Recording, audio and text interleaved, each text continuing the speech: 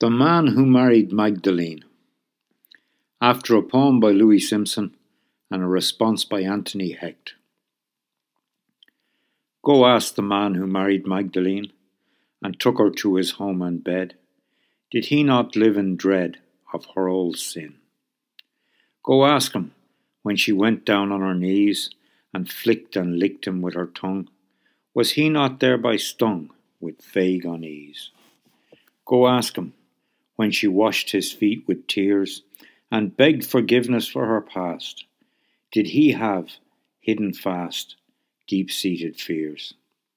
Go ask him when she said, I'm going out, and took an hour to wash and dress.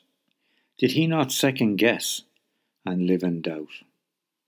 Go ask him quietly, as she's the one from whom the 7 devils fled, or so the gospel said, how it was done.